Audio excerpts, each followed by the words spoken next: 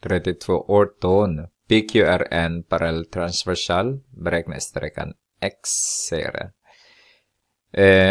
I A, vi har inget annat val än att använda topptriangelsatsen. Men i B har vi valt att använda både topptriangelsatsen och transversalsatsen. Så jag ska använda dem bägge två. Så här är B, båda då. Här också B. Okej, A nu då har vi den lilla. Eller vi kan börja med den stora också naturligtvis, som är X. Dividerat med den lilla som är 4,0. Är lika med den stora, den här nu då, som är 8,0. Dividerat med 5,0. Då har vi, om vi multiplicerar båda med 40, 4,0, inte 40. 4,0 multiplicerar vi.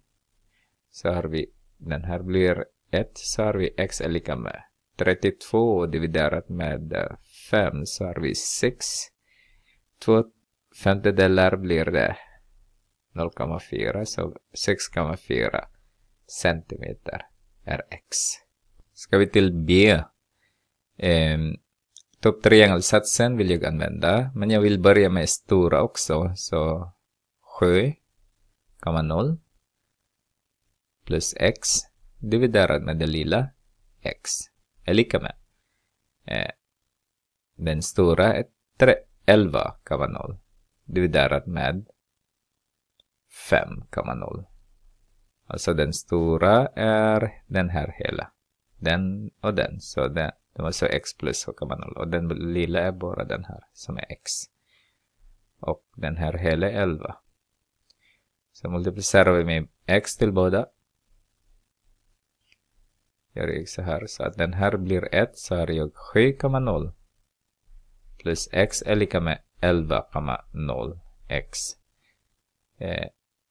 Har vi minus X. Dividerat med 5,0. Så om vi multiplicerar, ta bort minus X där. Det var fel, jag missade med 5,0 där. Om vi multiplicerar med 5,0 båda led. 5,0. Så har vi, den här blir 0. Så har vi 11,0 X är lika med 35,0. Och där är 5,0 X. Nu kan vi sätta det här. 5,0 X. Yes, 5,0 X. Så har vi 35,0 är lika med, vad blir det? 6,0 X.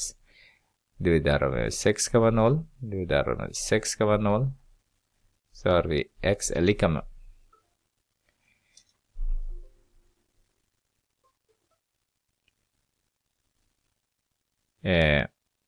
35 dividerat med 6 får vi 5,8 centimeter.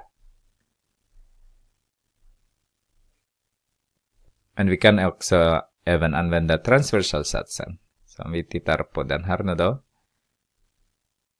Vi börjar med det lilla. X dividerar med den. En del av det stora är lika med den lilla. 5,0 dividerar med en del av det stora 6,0. Så har vi 6,0. Nej.